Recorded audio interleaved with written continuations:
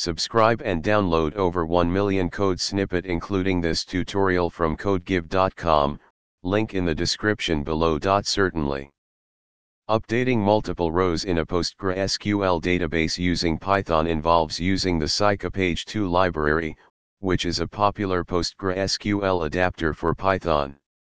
In this tutorial, I'll guide you through the process with a step-by-step explanation and provide you with a code example. If you haven't installed Page2 yet, you can do so using pip. First, you need to establish a connection to your PostgreSQL database. Replace the placeholders, your _host, your _database, your _user, your _password, with your actual database credentials.